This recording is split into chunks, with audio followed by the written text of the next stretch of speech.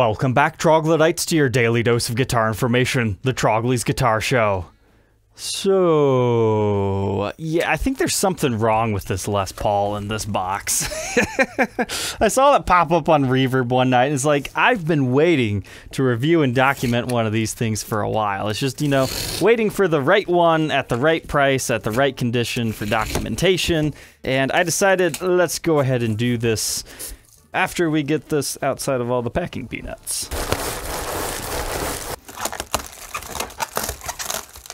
All right, here we go. This is really heavy for a Les Paul, which probably means this is a Costa Rican-made Gibson USA case.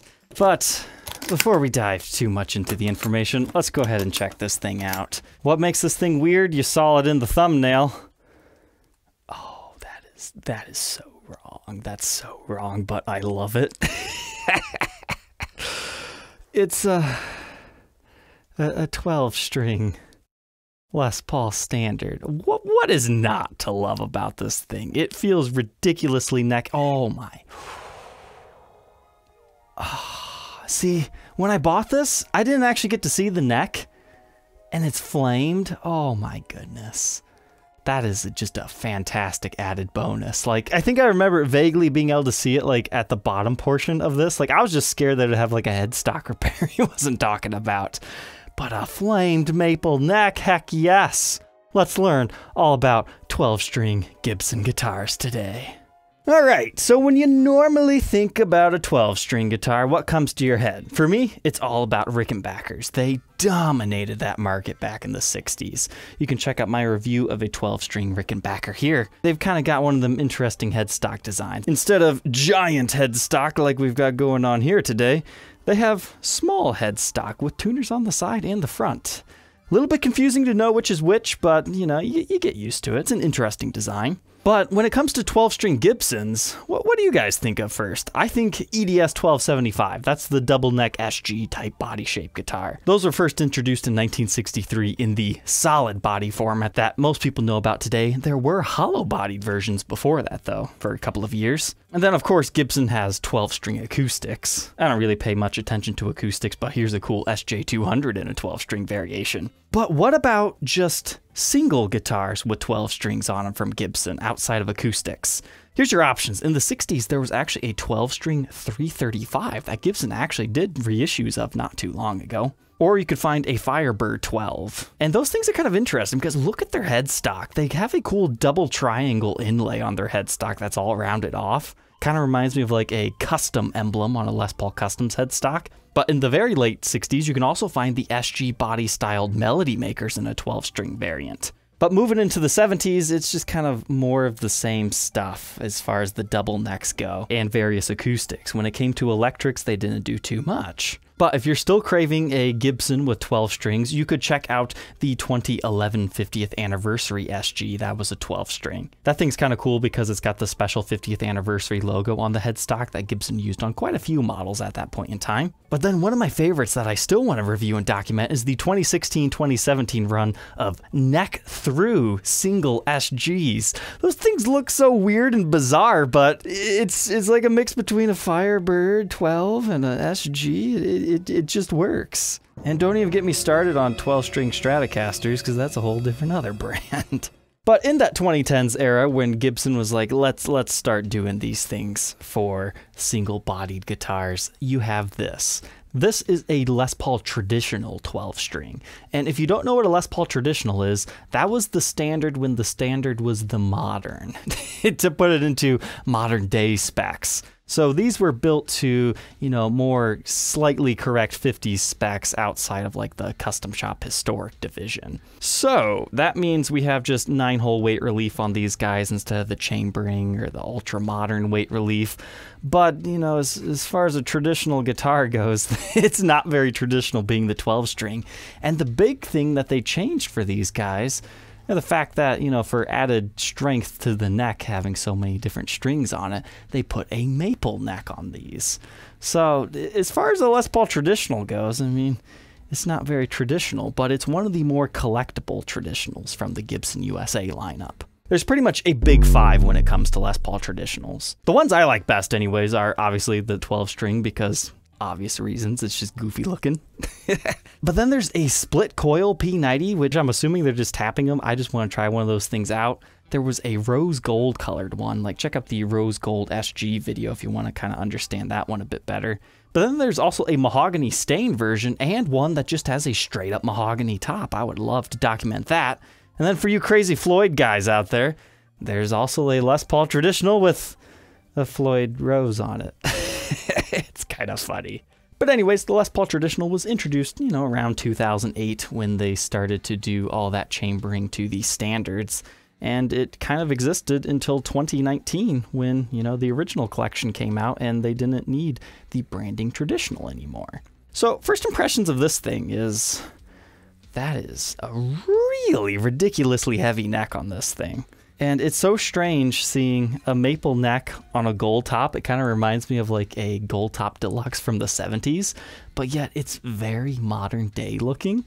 But the body feels, a relatively lightweight, whereas the neck is just very heavy and dense. But I think most of that comes from the tuners. Like, we've got the mini Grovers on here, likely to reduce some of the weight on this. But it looks like this will definitely need some cleaning up. Unfortunately, I don't think I have 12-string strings, so we're just going to have to use these old ones, unfortunately. But got to give this a strum. And apparently a tune. All right, let's go ahead and see if we got any cool case candy. Looks like regular stuff here. That's definitely a Costa Rican case. Yep. You can tell just by the interior how it's kind of like a off-white smoky-esque color. And looks like another owner's manual here. All right, strap in. It's time to throw this thing on the workbench and take an individual look at its parts and specs. Inside the 12-string Les Paul Traditional. Just in case you don't like gold tops with the natural backs, there were two other colors offered in this limited edition run that was done between 2011 and 2012. You can find a Cherry Sunburst and a straight up ebony one that's also black on the back. I always kind of imagine myself documenting a nice, lovely flame top version of one of these, but, gold top's not too bad. And historically, I think it pulls off the maple neck look better. But anyways, let's go ahead and learn about the specs. These did ship with pick guards from the factory. Unfortunately, this one does not have it. But you can see the paint's kind of like bubbled up right there. I mean, it's not too crazy, but it looks like a lacquer check line essentially. As far as pickups here, we're rocking a 57 Classic in the neck and a 57 Classic Plus in the bridge. So that'll just be a slightly hotter 57 Classic, which we can demonstrate here with readings from our output jack. 8.05 k ohms in the bridge, neck position 7.84, so just a little bit hotter. Then our middle position is around 3.97. As far as the body routes themselves, they look pretty clean, but this is still a short neck tenon. They didn't upgrade it to a long neck. It's a Gibson USA product, and as I was telling you earlier, it has 9-hole weight relief, but still has the maple top that most Les Pauls have. You can see that pretty clearly right here, and then the mahogany body. But now where things start to change from tradition are our bridge and tailpiece. The bridge, well, I guess it didn't change that much. It's just the regular PW branded one, except for every saddle is double notched because you have double the strings. Now, in case you don't know what a 12-string guitar is, it's kind of an octave guitar. So your top two strings, they're just doubles, so it's the same note on each string, but then your bottom four are octaves, an octave lower and higher on each of the 4 strings. So, it kind of gives you a wangly, jangly tone. It's really good for clean. I guess there's some guys that use them for doom metal as well. You could do a lot with a 12-string guitar, but typically they're used in clean style music just to really give it an interesting chime. Think 60s music. If you've always wondered what made those old records sound so interesting with the guitar parts, it's because of 12 strings. But now, get a hold of this bridge. Appears to be full weight, and it looks just like a regular bridge, but you get down here, the holes are doubled up right there. I mean, that's what you would expect a 12-string guitar to have, right? But I've just never seen it on Les Paul-styled hardware before. That's cool. And something else that's kind of a miracle is the finish is still over top of the studs. For the tailpiece, normally those will crack and fall off because there's not supposed to be paint over top of there. So that's actually a good thing that that hasn't chipped or anything like that. You don't see that too often. But the story behind this guitar was the guy bought it for his studio. never ended up really using it. That's pretty evident by its condition. I'm imagining he was by salt water though, and you know, the air had some salt in it, because pretty much on all the chrome parts you can see some pitting, as they like to call it, especially right there. You can see it on the bridge. We'll see the same thing with the tuners. They've got some pitting to them. Now, at the end of the day, I think the only part that'd be hard to find a replacement of might be the tailpiece. Everything else is, you know, very easily, readily available to swap out if the next guy desired to do that. However, I don't know, I might have to keep this one. The neck is so cool. As far as the knobs on this one, we've got the golden speed knobs, 2 volumes, 2 tones, 1 for each pickup. Not too much more to say about this piece. It's just a nice looking Goldtop.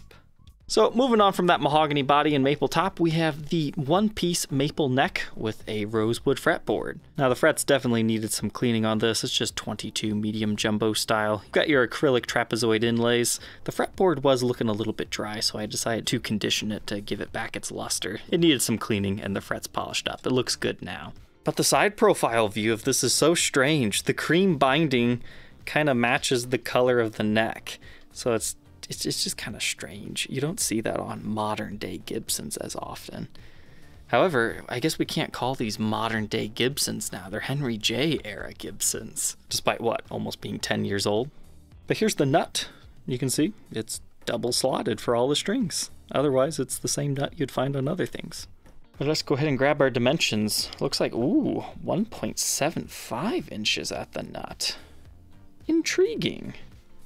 I guess it makes sense having a 12 string, you'd need a wider neck, but 2.1 at the 12th. Some guitars are even wider than that are 6 strings. So maybe that's why this feels so different. It's got a really wide neck to it.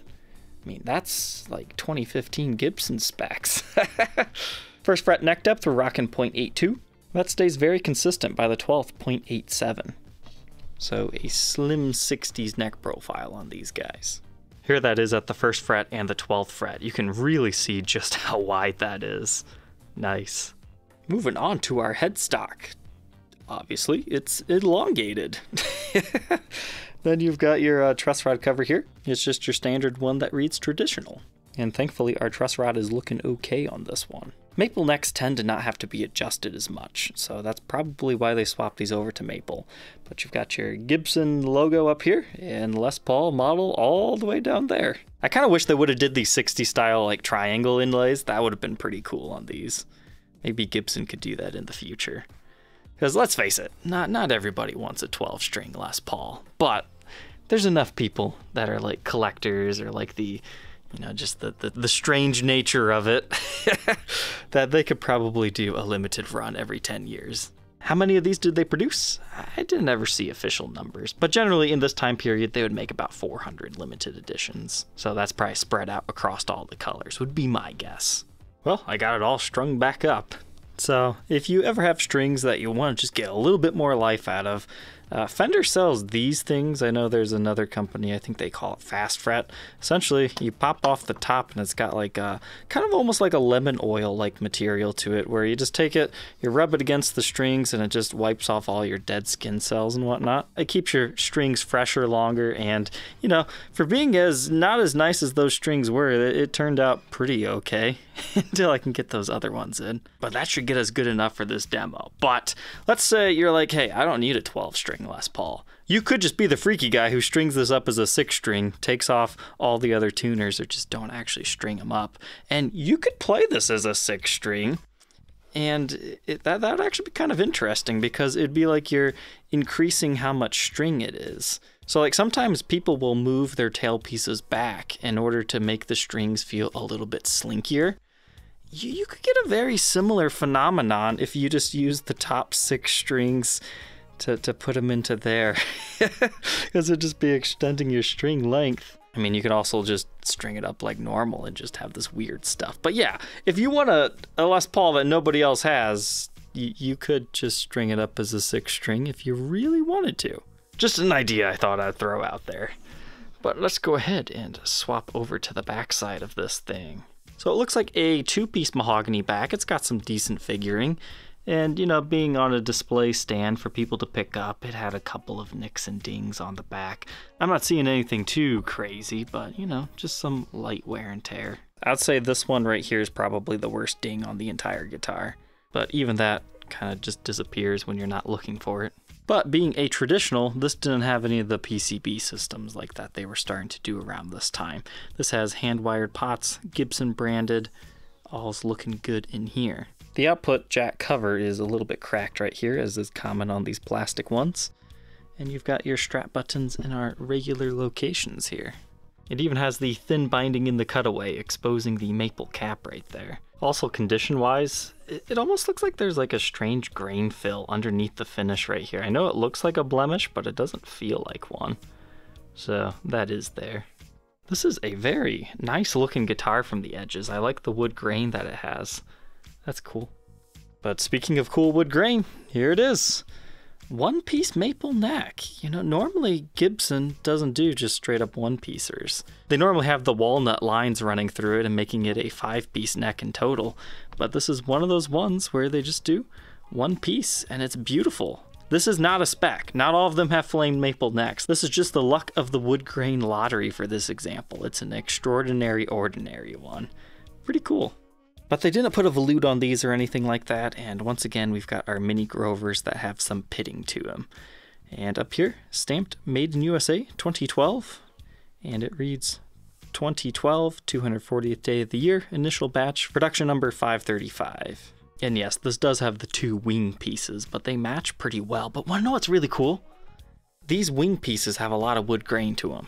Like, I love the side profile view of this thing playing it. It's got a lot of wood grainage, and it's got a little bit of flame dancing as well. That looks really cool when this thing's strung up on a strap.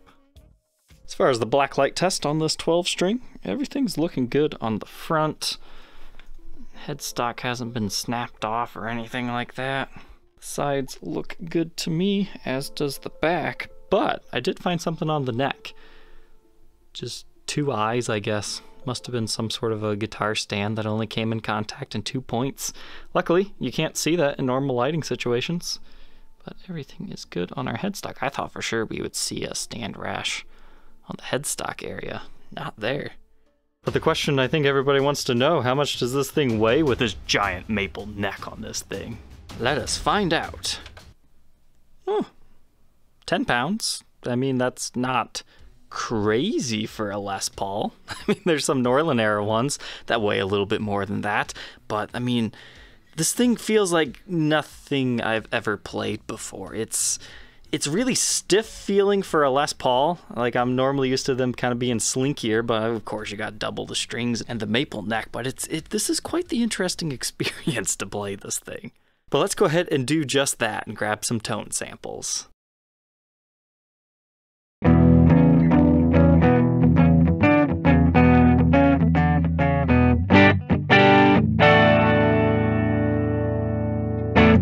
Alright, let's go ahead and try this 12-string Les Paul out. You know, the more and more you play it, the more it starts to become comfortable, because it's like, okay, it's just a Les Paul body shape. I was sitting down playing this for about an hour. You kind of grow accustomed to this giant headstock and the whole maple neck situation. But I've come to really appreciate this neck pickup. So let's just go ahead and do some chords.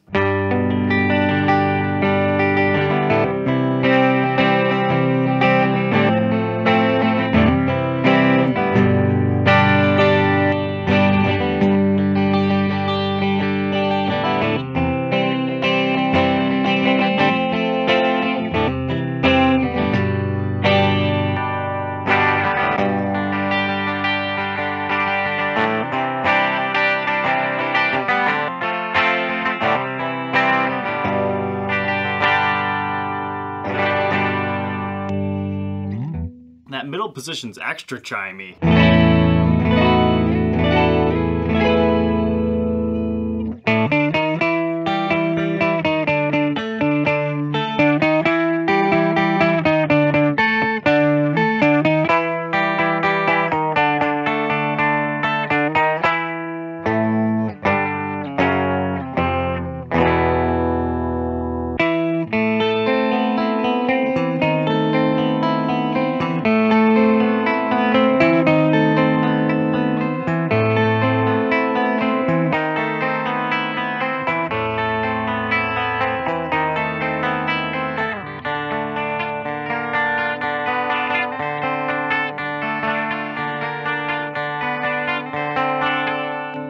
It's amazing just how doubling your first 2 strings creates such a different tone. I mean, it's the same string,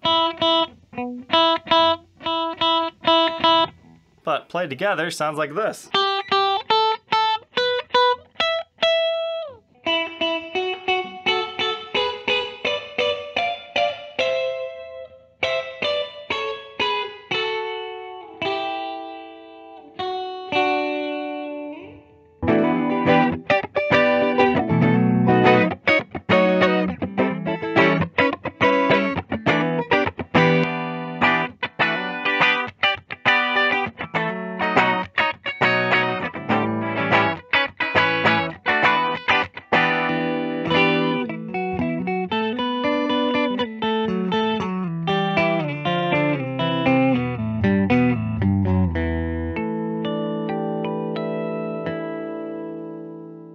So it's kind of interesting. I don't think I would play this every single day, but, you know, just to have it. It feels nice. I suppose I could try to figure out what to do with some distortion.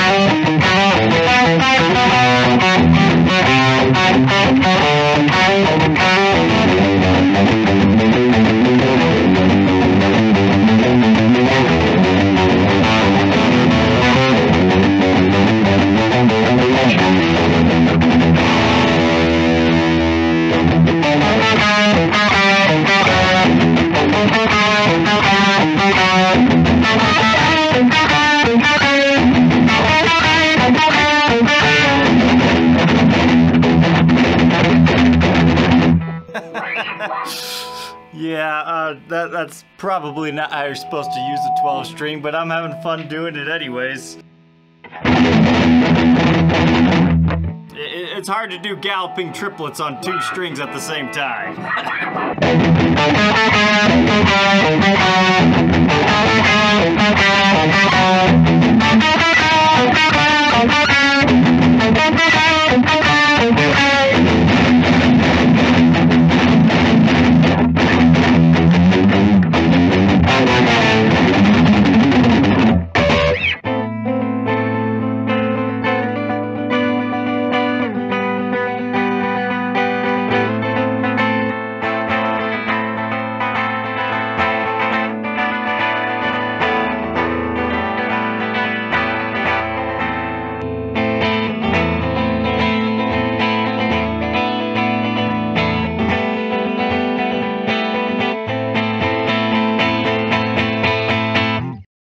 Now that we know all about the Les Paul traditional 12 string, what are my final thoughts on this thing? Not something that I would necessarily play every single day, but something just to have within the arsenal of different tones. I think that's exactly who this is for. I mean, they're not unreasonably expensive. Now, if you want to buy this one for me, yes, I'm going to be unreasonably expensive because, yeah, I just fell in love with this neck. It's nice. So I think I found a very good example of one of these. Now, as far as the tones, I thought it sounded like a 12-string. I know Rickenbackers are mainly what people think of, but why not a Les Paul? Surprisingly enough, though, it's not neck heavy. It is neck heavy, but it's not neck heavy. It's surprisingly well balanced on a strap. It's pretty cool. Overall, I would say it stayed in tune pretty good considering the age of the strings. And once again, I think it'd be a lot of fun just to string this up as a regular 6-string just to get people's reactions of playing this giant Headstock Les Paul. So I had fun checking this out. It's definitely not for everybody, but you know, they're little rare oddities as of right now. So thank you Troglodytes for tuning in today. Don't forget to like, comment, and subscribe, and we will catch you tomorrow on the next episode. Take care.